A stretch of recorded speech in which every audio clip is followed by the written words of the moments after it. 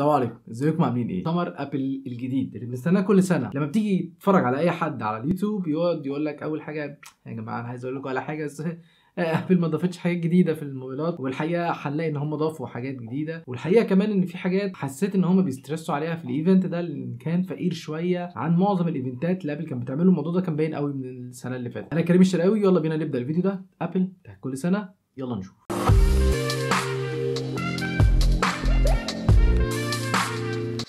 تعالوا نبدا خفيف خفيف، او نبدا بالحاجه اللي انا بحبها. يعني انا ابدا باكتر حاجه بحبها في ابل، والحاجه اللي فعلا كل سنه بقول انا هجيب الحاجه دي وما بتحصلش نصيب. ابل ووتش سيريس 8، اكتر ساعه مبيعا، ساعه ذكيه طبعا في العالم كله. النسخه الثامنه بتيجي هي تقريبا النسخه اللي فاتت، ولكن طبعا بشويه تحديثات. ايه هي التحديثات دي او ايه هي الاضافات اللي اتعملت لها دي؟ اول حاجه الاضافه اللي هي بتاعه سويم بروف، يعني بقت تقدر ان انت تنزل بيها تعوم كليا، ما بقتش مثلا ووتر ريزيستنت والكلام ده، لا عايز تنزل تعوم بيها عادي قشطه، انزل عوم يلا وانت لابس الساعه كده، شوف الساعه كام وانت في البحر عشان تطلعوا. وكمان داست بروف، يعني لو انت مثلا في صحراء، في عفار، في هدد، في الكلام ده قشطه شغاله. وكمان كراك ريزيستنت، يعني اتخبطت منك لا بقت اقوى شويه. مش عارف بقى كراك ريزيستنت دي يعني اقوى قد ايه، يعني مثلا لو انا خبطتها بحاجه مش هتتكسر، ولا لو انا خبطت في حاجه بسرعه كده فليها قوه خبطه معينه. وكمان زودوا فيها سنسور تمبريتشر، ده يعني بيقيس حراره الجسم، وبيقول ان هو كمان يقدر يقول للسيدات على اكتر مواعيد بتكون فيها نسبه الخصوبه عندهم قويه. وبالنسبه لي انا شايف ان دي حاجه مش مهمه قوي، يعني معلش بشر بقى لهم ملايين السنين عايشين خلفوا وبتاع والكلام ده. حتى اللي عنده مشكله دلوقتي في دكاتره وفي حاجات قويه. يعني الموضوع ده لا يعني بيفكرني، انا اسف بقى، احنا مش بني ادمين، يعني بيفكرني اللي هو او واحده تشوف نسبه الخصوبه عندها في اكتر وقت هيكون العدد قليل جدا. الناس ربنا يشفيهم يا رب، فعلا الناس دي بتحتاج متابعه دكتور. ودي الحاجه اللي هم مركزين عليها في المؤتمر قوي، اللي هي الحته النفسيه، حته القلق النفسي عند السيدات. اكتر الناس بتكون مهتمه ان هي تعمل حاجه، وبتكون مهتمه ان هي تعمل الحاجه دي، فبيبيعوا بالاسم ده اكتر حاجه. كمان سنسورات اتطورت فيها زي الجيروسكوب والاكسلرومتر بتاعها، وده علشان خاطر ان هو يقدر يقيس او يقدر يتعرف على الاتجاه بتاعك، علشان لو عملت حادثه وانت مثلا سايق العجله، وانت كمان سايق العربيه، لو عملت حادثه هيقدر ان هو يتعرف ان انت عملت حادثه، ويبعت صوص مسج او اللي هي النداء استغاثه لرقم كونتاكت او ايمرجنسي كونتاكت، يعني انت حاطه ان انت يا جماعه الراجل ده عمل حادثه، شوفوا. تدعم الفاست تشارجنج عادي جدا، مفيش فيها اي مشكله خالص. ودلوقتي بقى بتقعد معاك لمده 36 ساعه، يعني تقريبا يومين تقريبا، لو هنشيل ال8 ساعات اللي بتنام فيهم اليومين دول. صراحه كان نفسي تبقى اكتر من كده شويه. الموضوع ما بيتطورش التطور الجامد، يعني ماشي، ما انت ممكن هتيجي قبل ما تنام، لو اي حد بيشتري ساعه ابل كتير هيكون متعود ان هو قبل ما ينام بيشحنها، او اول ما يصحى من النوم يشحنها لغايه ما يجي ياخدها وينزل. فانت هتديك يوم زياده يعني ما تشحنش فيها. يعني اعتقد لو كان الوقت زياده اكتر كان هيبقى افضل. كمان بقى في حاجه اسمها اللو باور مود، بيخفض الباور بتاعتها تقريبا 50%، وبيحافظ بس على الحاجات الاساسيه بتاعتها زي مثلا الساعه والتحكمات التانية اللي هي الاساسيه، الساعه والبوصله والكلام ده. فبيوفر شويه حاجات تانية كتير علشان خاطر انت اللي عايز تعملها لو باور عشان تقعد معاك وقت اطول. بتيجي باتنين فيرجن، اللي هو الجي بي اس بس والجي بي اس والسيلولر. الجي بي اس بس بيكون بحوالي سعر $400، والجي بي اس والسيلولر حوالي $500. طبعا عشان 400 و500 والكلام ده قال لك لا، في بقى ساعه تانية اسمها ابل واتش اس اي، دي اللي هي النسخه البادجت بتاعه الساعه. انت معاك ساعه ابل بس اقل شويه في بعض الحاجات، يعني الحاجات دي مش متفصله بشكل كبير، ولكن هتاخد كل حاجه تقريبا وبسعر اقل، واحد تقريبا حوالي $250. طبعا ده للجي بي اس بس، ولكن الجي بي اس والسيلولر هتبقى ب $300. مش بقى الحاجه اللي انا يعني مش قادر ان انا اهضمها قوي بصراحه، الابل واتش سيريس 8 الترا. قال لك والله اول حاجه ان هي الساعه دي فلات، مش واخده بومبي او بتاع، مش كيرفد، علشان خاطر تتحمل الظروف الصعبه اللي هي معموله عشانها. الظروف الصعبه دي زي ايه؟ زي حد بيعمل هايكنج صعب، بيعمل كلايمنج اللي هو بيتسلق الجبال، بينزل في الصحراء، بيعمل اي رياضه عنيفه، بينزل البحر، الحاجات دي كلها. فهي هتكون مقواه اكتر، يعني اتخن، عتاد نفسه هيكون اقوى بكتير، وهيكون فيها زرارين، واحد الزرار الاساسي اللي هو اللي بيلف ده، وفي كمان زرار زياده فانكشنال بوتن، يعني انت تقدر تخليه مخصص لحاجه معينه تدوس عليها. طبعا فيها كل المميزات اللي قلنا عليها في السيريس 8 العاديه. كمان فيها سماعه زياده او سبيكر زياده، عشان كده انت تقدر تتكلم منها عادي، ولكن مثلا علشان خاطر ان هي بتعمل صفاره كده، عشان لو حصل لك حاجه او وقعت او بتاع تقدر تعمل صفاره لاي حد يقدر يجي ينقذك. فيها كمان مايكات زياده، عشان خاطر وانت بتتكلم في ظروف صعبه، في هواء، في الكلام ده كله، يقدر التاني ان هو يسمعك بشكل افضل. طبعا السبيكر هيخليك تسمعه وهو كمان بشكل افضل. برده 36 ساعه، ولكن في ابديت جديد هينزل لها تقريبا كمان شهرين ولا حاجه، هيخليها تشتغل 60 60 ساعه. ضافوا كمان فيها ميزه اللي هي الدارك مود، لو انت موجود في مكان مش عايز فيه اضاءه سطوع عاليه تقدر تعملها دارك مود، اللي هو تديك كده شكل الساعة وبتاع. والبندات بتاعتها جديدة، بقى في بندات مغلقة بإحكام أكتر بتمسك كده في بعضها علشان لو بتعوم بتتسلق بتاع الكلام ده ما تتشالش من ايدك بسهولة. والجي بي اس اللي بقى فيها بقى أقوى بكتير، يعني أقوى، يعني معرفش الجي بي اس أقوى هيبقى عامل إزاي، بس هو بيقول لك إن الجي بي اس بقى فيها أقوى، يقدر يتعرف على المكان اللي أنت فيه بشكل أفضل. ومع كده بيديك بوصلة للتوهان، يعني أنت مثلا دلوقتي لو أنت ماشي في غابة أو في صحراء، طبعا مش هتقول أنا شفت الشجرة دي قبل كده لأن هم كلهم شبه بعض، فتقدر إن أنت من الساعة تشوف انت اتحركت ازاي ومشيت فين ووصلت لفين وهكذا. دي بتيجي بسعر تقريبا $800، يعني رقم برضو $800. ده $800 ده زي الايفون اللي هم عاملينه، زي الايفون 14 بلس، فحاجه غريبه جدا. بس الساعه دي مخصصه قوي، حته بقى غريبه قوي ان هم يعملوا ساعه مخصصه. دي بيبيعوها ازاي بقى؟ بيبيعوها حته ان انت في خطر، ان انت هتحتاجها، ان انت مش عارف ايه. معلش يعني في الكلمه، كام واحد فينا بيطلع الصحراء، يعني بيطلع الصحراء وبيحتاج معاه ساعه، يعني هو بقى دي الساعه اللي كان مستنيها دي اللي هتنقذ حياته. يعني هنشوف هتحقق مبيعات عامله ازاي. بس دي الحاجه اللي ابل بتبيع عليها في المؤتمر ده، الخوف وانت لوحدك، لو انت في ظروف صعبه، لو انت مش عارف ايه. الموضوع ده غريب جدا بالنسبه لي. بعد كده هنيجي للابل ايربودز برو 2 او السكند جنريشن من الابل ايربودز برو. ودي كانت من افضل السماعات اللي انا جربتها في حياتي كلها، من افضل السماعات اللي بتديك نويز كانسليشن، حاجه كده جميله، يعني شروه كده حلوه قوي. تخيل بقى حط فيها تشيب جديده اللي هي الاتش 2، حط فيها درايفر جديد علشان يديك تجربه استماع افضل. لان هم بيقولوا مثلا انت لو بتسمع مغني او تسمع حاجه كانه قاعد بيغني لك انت بس، في نفس الوقت حطوا فيها سوفت وير ان هو يادبت على ودنك انت فقط، ما يقعدش بقى الصوت من اي حاجه وبتاع هو بيشتغل ديفولت، لا هو بيادبت على ودنك انت وسمعان ودنك انت. يعني حطوا فيها كمان تيب زياده، او اللي هي المخده زياده، او اللي هي بتاع المطاط دي زياده، اكس سمول اصغر خالص للناس اللي هي مثلا ودانها صغيره وكده. هي كانت مميزه بالترانسبيرنسي، وتحس كده ان الصوت داخل لك كده وبتاع. الترانسبيرنسي ده اللي هو ما بين النويز كانسليشن وما بين اللي هو انت مش مشغل حاجه خالص كانك لابس السماعه. الترانسبيرنسي ده بيدخل لك اصوات من العالم الخارجي، فضافوا ميزه ان هي تقدر تختار الصوت اللي يخش لك يستحق ان هو يخش لك، والصوت الثاني مش يستحق. الموضوع ده غريب قوي، يعني ما اعرفش يعني هي هتعرف منين الصوت اللي ممكن يكون بعدي شارع حد بيكلكس، ممكن اموت، او ممكن حد ينادي عليا، او ممكن حد يقول لي حاجه. فانا مش عارف بصراحه تختار ازاي. بتديك 6 ساعات استماع، على الكيس بتديك لغايه 30 ساعه استماع. نيجي بقى عند الايفون، قال لك ايفون 14 و14 بلس، شالوا بقى الميني، قال لك بقى بلاش ميني.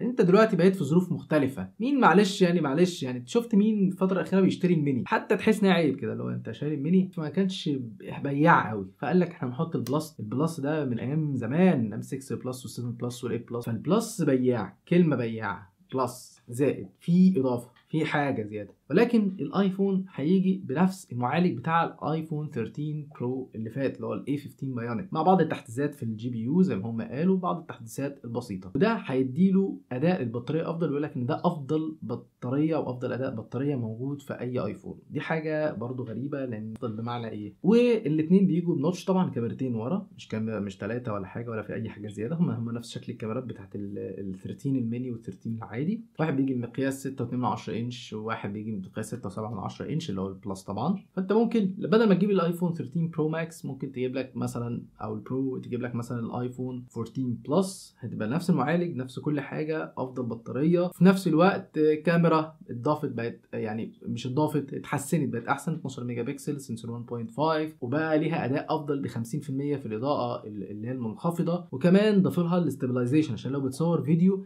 يبقى ستيبل اكتر. هيقلل الكواليتي بتاعت الفيديو طبعا، هيقللها، ولكن هيبقى افضل. ما اعرفش بقى هيقلل كواليتي الفيديو لغايه فين، يعني كواليتي الفيديو لغايه فين هتقل. بصراحه تصوير الايفون في الفيديو من افضل الموبايلات، او يمكن هو افضل موبايل بيصور فيديو من وجهه نظري انا الشخصيه. فانت لو بتفكر، اعتقد ان هو بيقتلوا كل اللي فات، هو عايزك بقى خلاص تبقى معاه من اللي جاي. مش عارف ليه، بس اعتقد ان انا لو هشتري مش هشتري 13 اي حاجه في 13 خالص، خليني في ال 14، خصوصا كمان الاسعار قريبه جدا من بعض.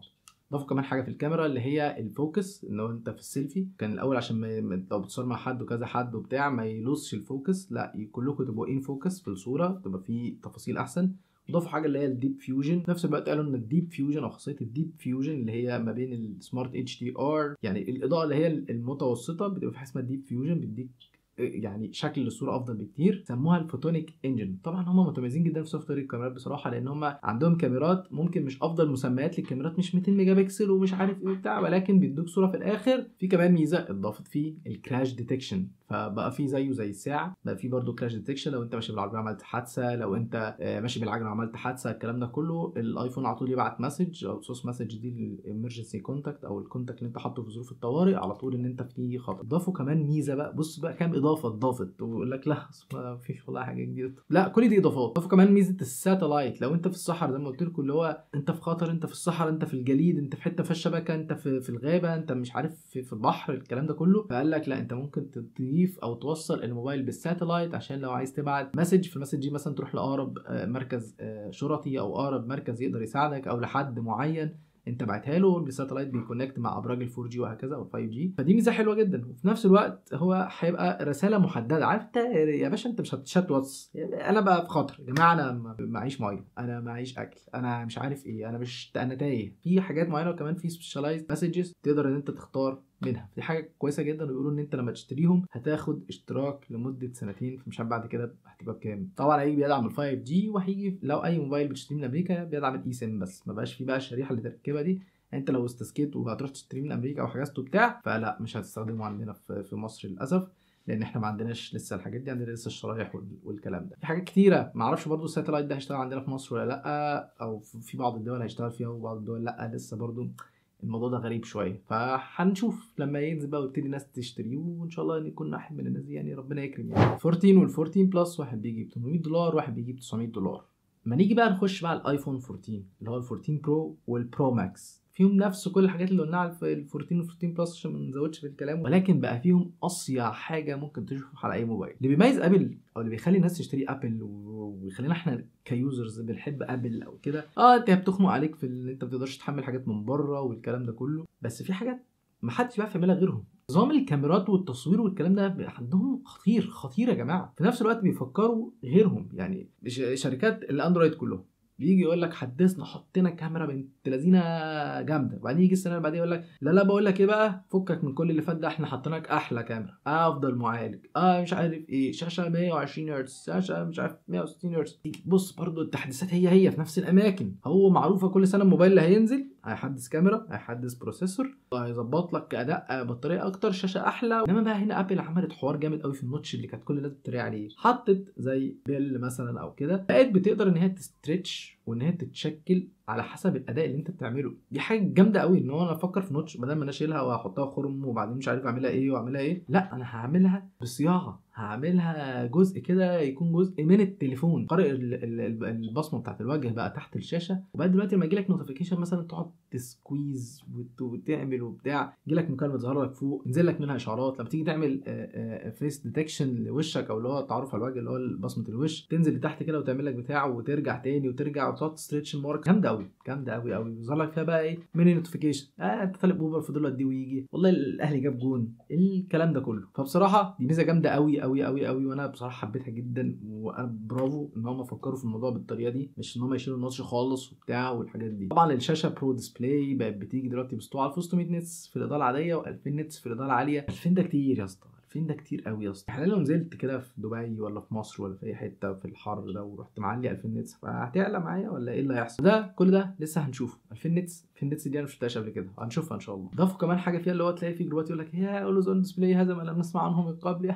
ضافوا اولويز اون ديسبلاي، معلش اصل هم ما بيتكلموش عن الحاجات اللي هي الجامده، مش عن دايناميك ايلاند والحاجات اللي بتحصل وبتاع، لا هو يجي بقى يقول لك بص افضل كاميرا، وكاميرا قد كده تبقى في ظهر الموبايل وحاجات كده غريبه. انا مش ضد حد، ولا ضد الاندرويد ولا ضد الايفون، ولا انا ايفون فان بوي ولا الكلام ده، بس ما جيش بقى ايه يعني في الهايفه وتصدر، يعني بلاش. ما في ناس انت مش هتوقع يعني مبيعات ابل، معلش يعني، واللي يخش يضحك ويتريق وبتاع. كل واحد بيستخدم التليفون على حسب ما هو عايز. في ناس بتاخده كشكل لازم يشتري الثلاث كاميرات ده لازم، وفي ناس تانية بتاخده ان هو كموبايل عملي. الو انا مش بتكلم على الايفون، بتكلم على اي موبايل. وفي ناس تانية هي بتحب تاخد كل حاجه عشان تبقى معاها، هي اب تو ديت، انا معايا يا عم وبتاع. حتى سامسونج لما طلعت اتريقت عليهم وقالوا لك اخبرونا عندما يكون قابل للطي. طب انتوا اخبار موبايلكم قابله للطي كانت مبيعاتها عامله ازاي؟ المهم بس الاولويز اون ديسبلاي دي بقت موجوده، وبقت ان هي ايه لما بتبقاش انت محتاجها وبتاع، وتبقى بتفيد اوت كده شويه، تبقى مفيمه كده شويه. طبعا في تشيب زياده ودي حصريه ليه، اللي هو الاي 16 بايونيك، افضل شويه من الاي 15 بايونيك، مش افضل كتير ولكن افضل الى حد ما، 4 نانومتر وحاجات كده جميله. فهو معالج جديد، بس هل هو افضل بكتير؟ لا، هو افضل بس